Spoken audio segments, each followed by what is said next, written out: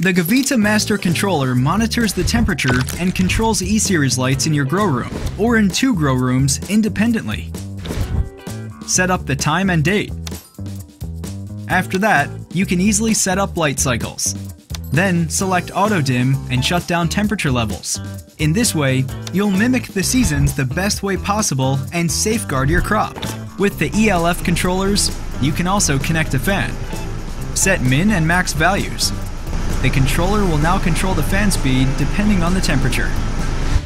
The controller is self-learning, so it will control the fan speed with the highest accuracy. Temperature shutdowns or power failures will always be logged.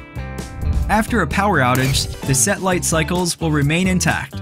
The controller will remember time and date after unplugging the controller for about 72 hours. With the Gavita Master Controller, you will create the best environment for your plants automatically. Gavita.